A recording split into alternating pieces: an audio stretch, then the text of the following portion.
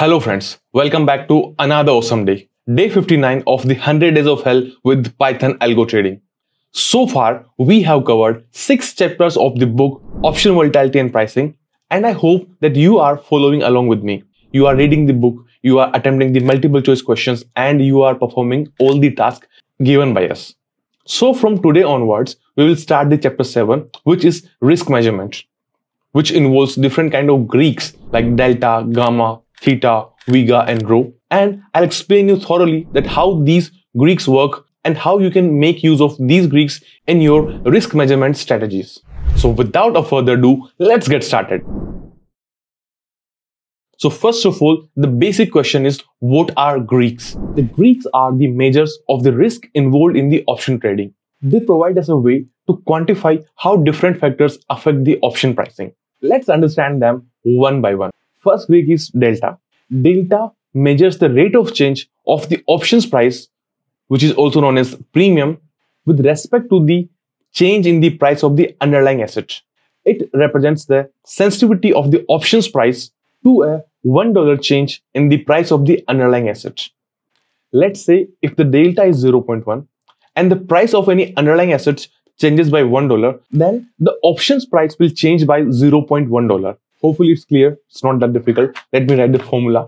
The first one is delta, which represents the change in the price of option with respect to the change in the price of underlying asset. This V is the option price and S is the underlying price. And one more thing to understand, that let's say this is 0, this is negative, this is positive. So we can interpret that the call option price changes from 0 to 1, call option, and the put option ranges from -1 to 0. The second Greek is gamma. Gamma measures the rate of change of delta with respect to the change in price of underlying asset. Please pay attention. Delta measures the rate of change of options price. Gamma measures the rate of change of delta. Right? So we can write like this.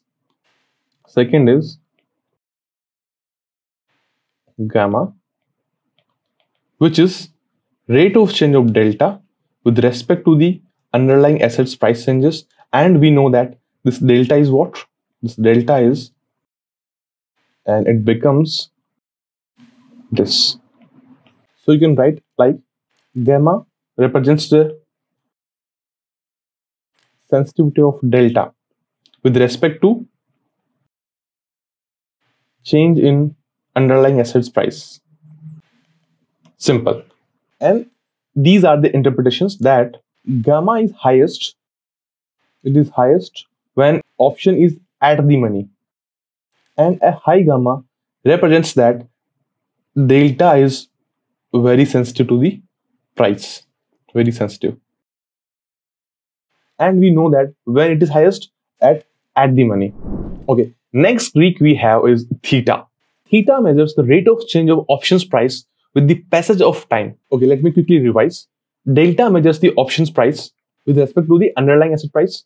Gamma measures the rate of change of delta with respect to the change in underlying asset price. Then we have theta, which measures the change in option price with respect to the passage of time. So I can write like this. Theta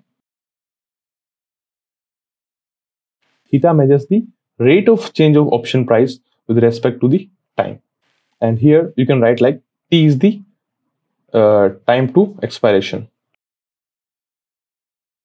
And here are the few interpretations that theta is negative for both call and put options. Okay, next Greek we have is Vega.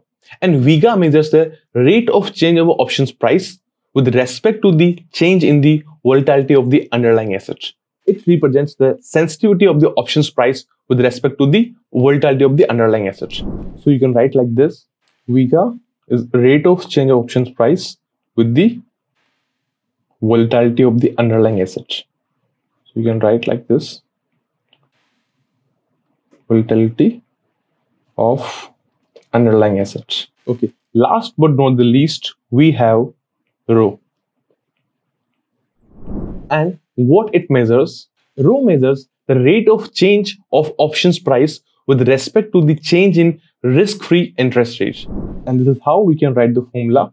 Rate of change of options price with respect to the change in the risk-free interest rate. Right? This R represents the risk-free interest rate. Okay, first we have delta, which represents the sensitivity of the options price with respect to the change in the price of underlying asset. Next, we have gamma, which represents the sensitivity of the delta with respect to the change in underlying asset price. Next, we have theta, which represents the rate of time decay of any options price. Next, we have Vega, which represents the sensitivity of the options price with the change in price of underlying assets.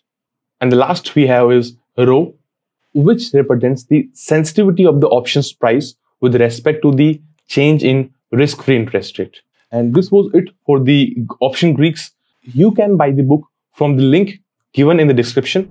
And please revise all these concepts. These are really very important. Please do not start option trading without understanding these concepts. Right? These are the key to your success in option trading. So this was it for this video. I'll see you in the next video. Until then, bye bye, take care, have a nice day.